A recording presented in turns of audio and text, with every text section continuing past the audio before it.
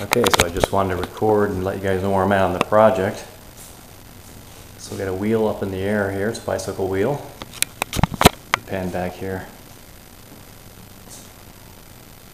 So we just attached some angle iron, wide enough to keep the wheel apart, you know, for the space for the wheel. And yep, that's a squat rack. Just using that as a temporary mounting. Okay. And this wheel that you're seeing here in this video, it's not going to be the final wheel. This is just a test. This is a 27-inch wheel with a 114 tooth sprocket on there. And you know, this is just going to be doing some tests and run some voltage tests and, and some RPM tests. So, you know, this sprocket that you're seeing there is eventually going to go down.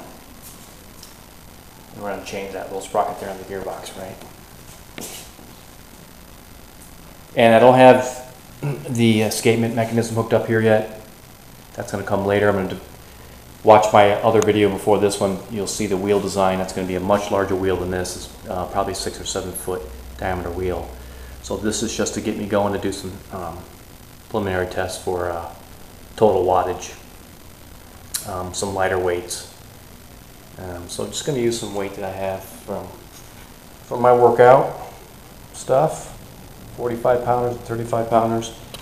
Might just be a couple hundred pounds, not really. So this probably isn't going to hold more than 200 or 300 pounds max. But so you know, there it is. Not done with it yet because you got a clamp on there. Still putting this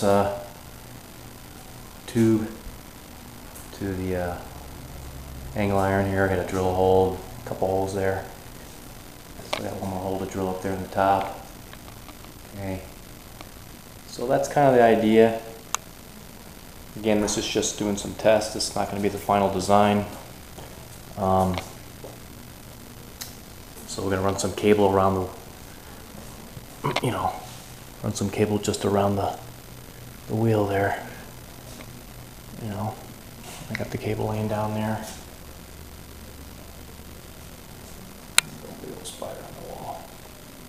Big old spider. Yeah, so anyway, here we go. Just wanted you guys to see that. And just put a hole there through the angle iron. Okay.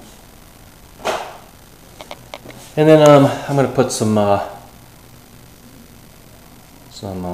threaded rod through here to control the distance between the angle iron here and the same thing over there between those two tubes. Square tube there.